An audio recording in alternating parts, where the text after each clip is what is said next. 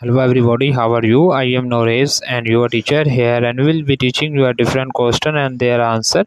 So I welcome you on classtita.com where we'll be discussing questions. So let's get on the question. So our today question is that convince sample differs from a voluntary samples in that a convince sample structures based on the accessibility to the researchers and the voluntary sample is based on the participants' interest. Convince sample survey each participant once and voluntary sample survey each participant numerous times. Convenience sampling is methods of the random spellings and the voluntary sample is not. Convenience sampling is not a probability based method and voluntary sampling is.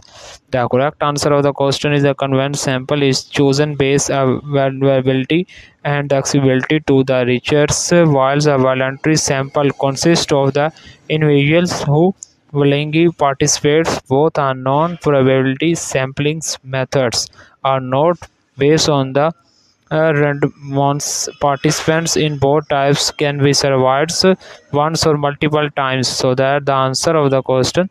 If you are searching any other question, please visit www.classtita.com and find on the search section. If you have any question to ask, there are now sessions on the right side of the website. Fill the form and will be answering you as soon as I can. Thank you for watching this video. Please do not forget to like, share, subscribe our channel. Until next question, bye bye.